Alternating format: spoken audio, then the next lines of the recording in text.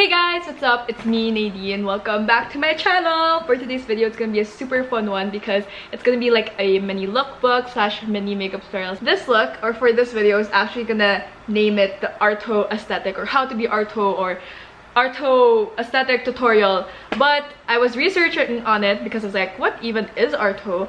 And I found out that it's definitely way more than just an aesthetic. So I wanna tell you guys about it because I was not educated and I want to share with you guys stuff that I learned. Yeah, okay, let's get started. Upon my research, aka 2 Google clicks on 2 different articles, I'm gonna link them down below, I learned that Arto is actually a POC, or people of color movement, on them taking control on how they want to be perceived as. It showcases how they, us, or we, because I was talking about this with my sister and I was like, wait, are we POC?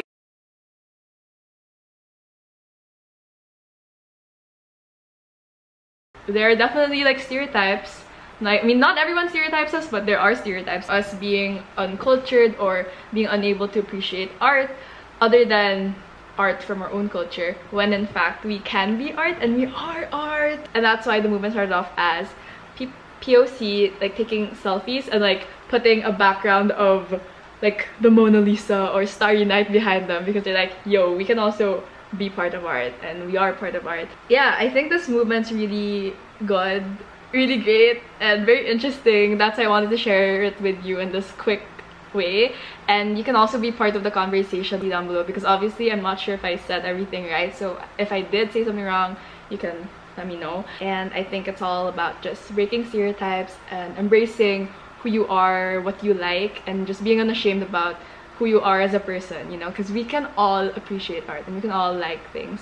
And yeah, I just want to say that not everyone stereotypes, but there are those stereotypes that we can and have to break. But I am glad that I read up on this, and that now I know that Arto is not just the aesthetic that I like and I appreciate. It's really way more than that. It's a movement and we can all be part of it. So now I don't know what to call this video. I'm just gonna call it Let's Go! Does it get easier? Yes, it gets easier. The more you know. First, starting off with outfits, let me just pick a few from my closet. Things to say. The first look is pastel themed. Of course, I would bust out my thrifted jacket, and the stripes were a must, so I paired it with this top. And for my bottoms, I have my space themed embroidered shorts for a casual look. This look would not be complete without my trusty Kanken backpack. The pastel pink and blue is very me. I got this bag from this website called BUYEE.JP, which is a website that helps you buy items from Japanese websites if you're not from Japan. This is really helpful because it cuts down shipping costs if you're buying from a lot of different websites, as well as if you don't speak Japanese. You basically pick out items and place your order through BUYEE, then the items get shipped to their warehouse, then to your home. Overall, I really like the service that they provide, and I think it's very helpful and easy to use, and I got my items in around 2 weeks. Don't know what I'm supposed to be. Alright, for outfit 2, it reminds me a bit of a little kid. I paired this colorful striped hoodie with an overall dress thing for a fun, playful look. The last outfit is pretty chill. I have a loose graphic tee paired with a maroon skirt, and to add even more color, since I love color, I put on this oversized light pink denim jacket. You'll figure that out. Now that we have the outfit on, it's time for makeup. We are gonna get our hair out of our face with this really cute headband that I got from Miniso. I always start my makeup off with skincare, and I'm using this sunscreen from Biore. It's called their Aqua Rich one, and this has a really light, watery consistency, and it smells like lemon. I'm just quickly going to go through my usual base makeup routine. You guys have seen this all the time, so I'm just gonna speed past it, but I do foundation and concealer. To shape my eyebrows, I'm using Benefit's Ka-Brow, which is a brow pomade. This stuff is really pigmented and it doesn't budge even if you sweat throughout the day. I outline the shape of my brows first, then fill them in, and I really go light when it comes to the inner part of my eyebrows. Then I'm setting everything with Benefit's Brow Gel. If I see any parts that I need to still like fill in, if I miss out on anything, I'm just gonna use a brow powder from Vanilla Co. Now that the brows are done, I'm gonna do eyeshadow. Let's start off with an all-over nude shade from Vanilla Co.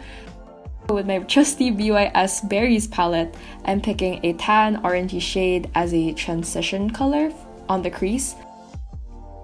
The key of this look is seamless shadows because we are packing a lot of color onto the lid, so we want to make sure that everything's blended properly. I'm using this gorgeous iridescent purple eyeshadow from Bronx Cosmetics and applying it in the inner 1/4 of my lid. The shadow is super pigmented and I got this from Hong Kong and I totally wish that I got more shades. I'm adding a pinky shade from the BYS palette on my outer corner and into the crease for that pop of pink. I love pink eyeshadows, you guys know that. And I'm just blending it and buffing it and making sure everything again is well blended. I'm applying a light champagne shimmery shade to the inner corner for a pop and also underneath my brow bone. After that, eyeshadow is pretty much done. For eyeliner, I used the Careline liquid eyeliner to create a precise wing. I'm now curling my eyelashes and applying Vanilla Co.'s mascara. This mascara is my holy grail because it does not run at all throughout the day and it keeps my lashes curled, which is a rare thing for me. It's also waterproof and sweat-proof. For the rest of my face makeup, I'm gonna breeze through it and tell y'all what I'm doing because it's pretty much the same as I always do. For some light contouring, I'm using Glossier's Cloud Paint in Dusk. For some light bronzing, I'm using Benefit's Hula Light. For liquid highlight, I'm using Tony Moly's Crystal Light Aura. I always use these three products. For my blush, I'm using Vanilla Co.'s Cheer Gradation Cheek, and this is pretty pigmented. For my highlight, I'm using JCat's You Glow Girl Baked Highlighter, and it has a pinky sheen. For lips, I quickly dabbed on a nudie pink lipstick, and I'm pretty much good to go for my face. I really love the eyeshadow look, so I hope you guys can also try to recreate it.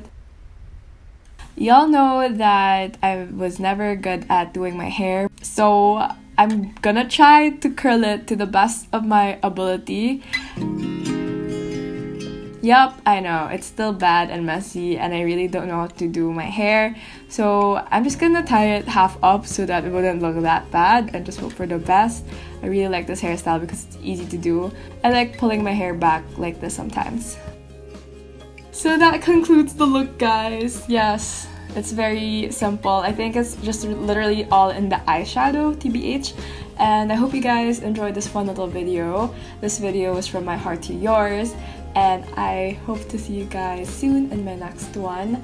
Yeah, bye! Thank you so much for watching.